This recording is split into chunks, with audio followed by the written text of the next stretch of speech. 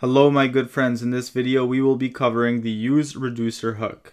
The useReducer hook is a great hook to manage state inside of your React application, and it's a little bit different than the typical useState hook in that it is more concise and restrictive with how you can change your state. And it actually follows a lot of the same paradigm as in Redux, and it actually has a lot of the same terminologies. For example, in useReducer we have actions, we have action creators, we have action types, action payloads, we have dispatch, we have reducers, and these are the exact same terminologies that are in Redux. Now you do not need to learn Redux to take this crash course. I'm going to cover everything in great detail, and actually if you learn useReducer it might be easier to learn Redux, which is actually a little bit harder.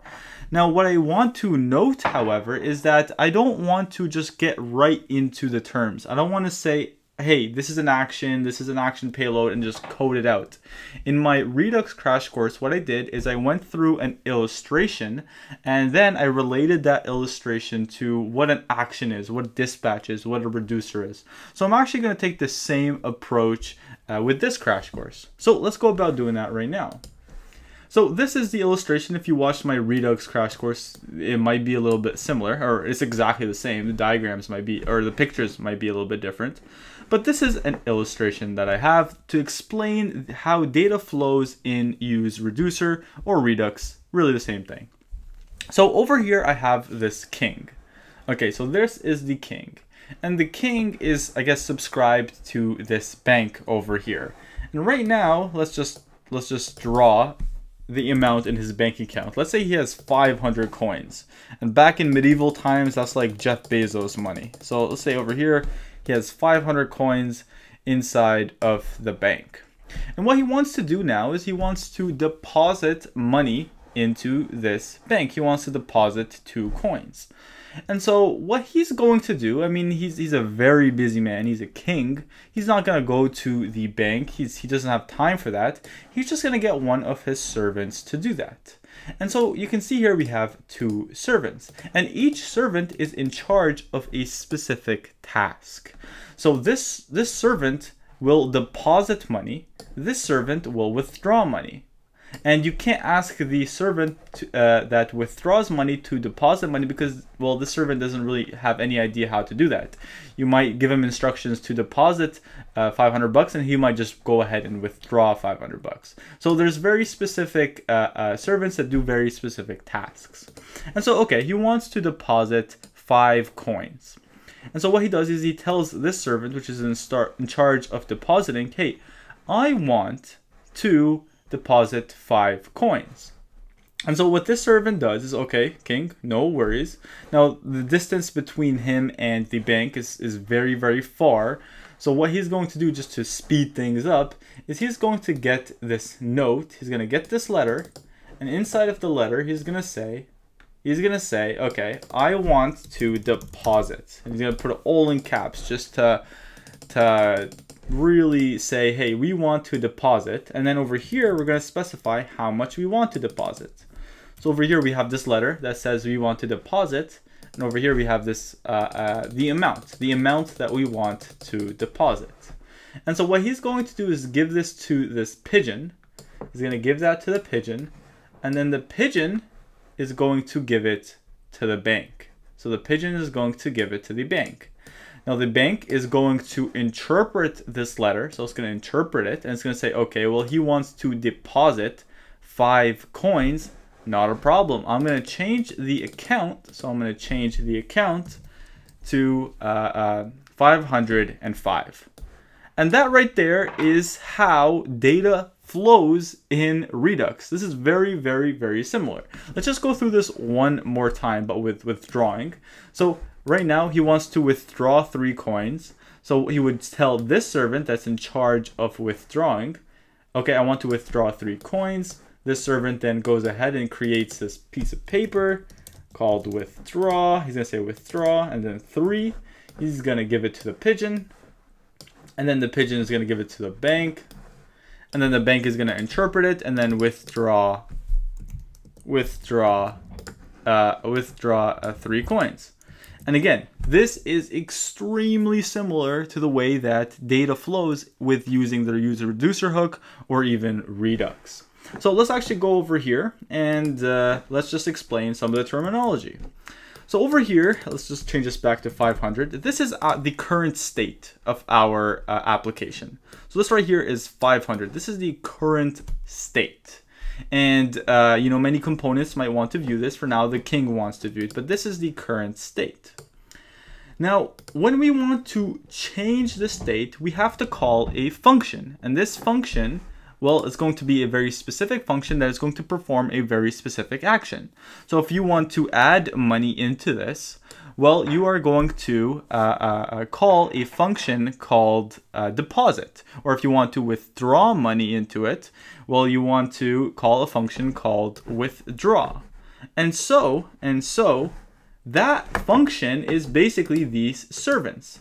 And what these functions are eventually going to do is create this piece of paper that is called an action.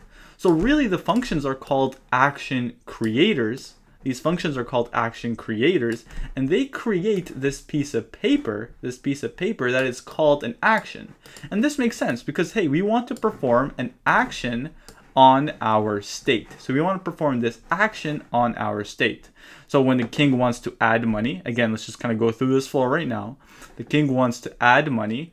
We are going to call an action creator, and this action creator is maybe this one right here, deposit. Now it's not really going to be a person in code, it's going to be a function. And then this function is going to create this action, this piece of paper. That's an action, what we ultimately want to do. Now within that action, we're going to have, well, you can see here we have exactly what action we want to perform, and then over here the amount. And so within this action, this is known as the action type, what type of action we want to perform. And over here, this is the action payload. This right here is an amount. So this might be optional. We don't really have to add this, but we absolutely do need to add an action type. Now what we want to do is that we want to then send this action to the bank. Well, how do we do that? Well, with this pigeon. This pigeon is going to dispatch this action to the bank. And let's just go ahead and dispatch it. So it's going to dispatch the action. It's going to dispatch the action. But now, once the action is at the bank has to interpret the action to adjust the state. And the bank in this case is known as the reducer. This is the thing that, okay, can read whatever the action is, interpret the action type, interpret the action payload, and then adjust the state accordingly. And that right there is how data flows in useReducer hook. So let's actually recreate this example, but in code. So right now you can see here that I have my application up and running, my app.js. So this is just a simple React app. I have it up and running on localhost 3001. You can have it running on localhost 3000, not a problem. And I have this empty app.js. And over here, I created this components directory. And in here, I have a bunch of files and folders that pertain to other hooks that I taught in other videos. Don't worry about that. What I want you to do is just create this components directory.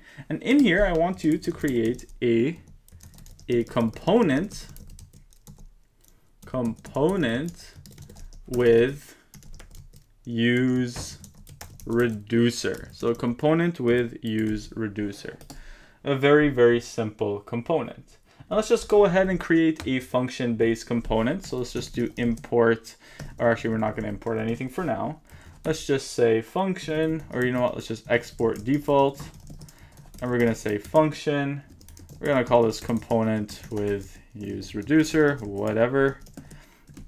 And then over here, let's just return some JSX. Let's just return an empty div. And for now, just to test that everything works, let's just render hello. And over here, what we can do is we can just go inside of the app and actually render component with useReducer. So you can see here that everything should be fine. And I auto imported it, of course. And now if we go to our React app, we should see hello. Let me just zoom in a little bit. Okay, terrific.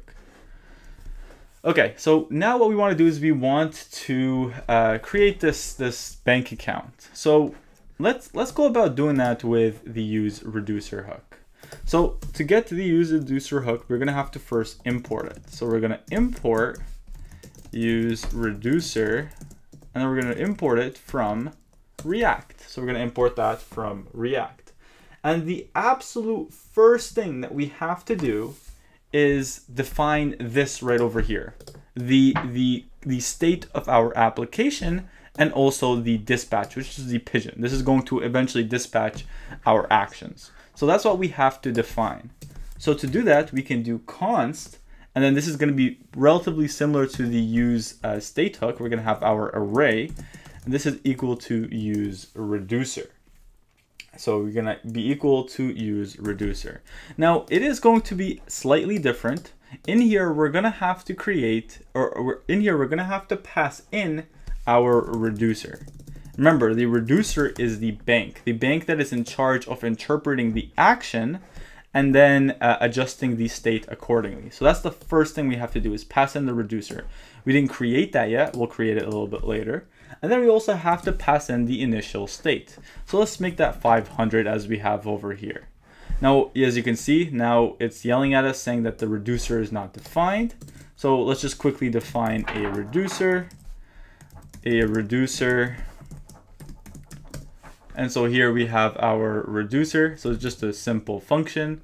And now we shouldn't get that error. Okay, cool. Now what we can do is we can get access to our state inside of this array, kind of similar to the use state hook. We can just say amount, and then we can also say dispatch. So the second field is that pigeon, that dispatch pigeon, if you will. That's going to dispatch the action to the reducer. So we have the amount, which is the state itself, which is 500 initially. And then over here we have dispatch, which is the thing that actually dispatches the action. And then over here we have, well, the useReducer. So now what we can really do is just say amount. So we can say amount right over here and save that. And if I were to go here, you can see we get 500. All right, cool. So now let's create our action creator. So let's create our action creator. And the first action creator is going to be in charge of depositing money. So we're gonna, remember, our action creator is gonna be a function that will create an action, create and dispatch an action. Remember, so let me quickly illustrate this. Remember, the action creator, what it does is it creates this action, this piece of paper, and it dispatches it. So it tells the pigeon to go ahead and send it to the reducer. So now what we can do is we can say, okay, we can pass in the amount, so whatever amount that we want to tell our action creator to deposit. Well, what we can say is, okay, here's the amount, and we want you to set this amount as the payload. Remember, over here, the action has a payload. So what this is ultimately going to do, and you can have a lot of logic in here, but just to simplify the things, I'm just going to say dispatch. So we're going to dispatch. So we're going to call that dispatch function, and then in here we're going to have our action type and our action payload. Now, in JavaScript, we're going to define that as an object, and we're going to say the type, and the type is going to be deposit, and then the payload is going to be the amount that we pass in. Now, of course, we can have some validation here, maybe checking if amount is a number or if amount is defined, whatever. You can, of course, add that in there, but I'm not, because I just want to make this a quick and short video for you guys. I'm sure you guys understand the concept and you can manipulate it accordingly. So what it's going to do is it's going to dispatch this amount to the reducer. So to the bank, if you will. Now, right now, the reducer is doing nothing.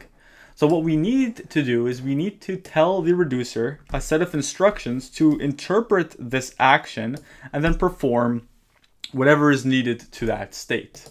Now, in the reducer, we typically do that with a switch statement. So we can say switch, and we want to switch on the action.type. So that is what we want to switch on. Now the reducer is going to take in the state and the action. And when we dispatch something, this over here, this right here, is going to be the second parameter. So this right here is going to be the second parameter. Now over here, the state is going to be this right here, the 500 that we initially defined.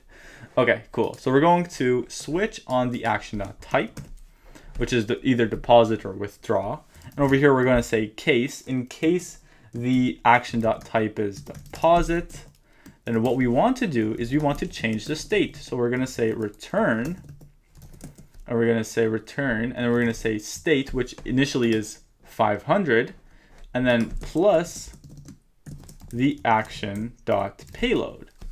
So the action.payload that we defined over here, which is 500. And so now what we can do is, let's actually put this in an H1 over here. Let me just save that so we can auto format it. And let's create a button.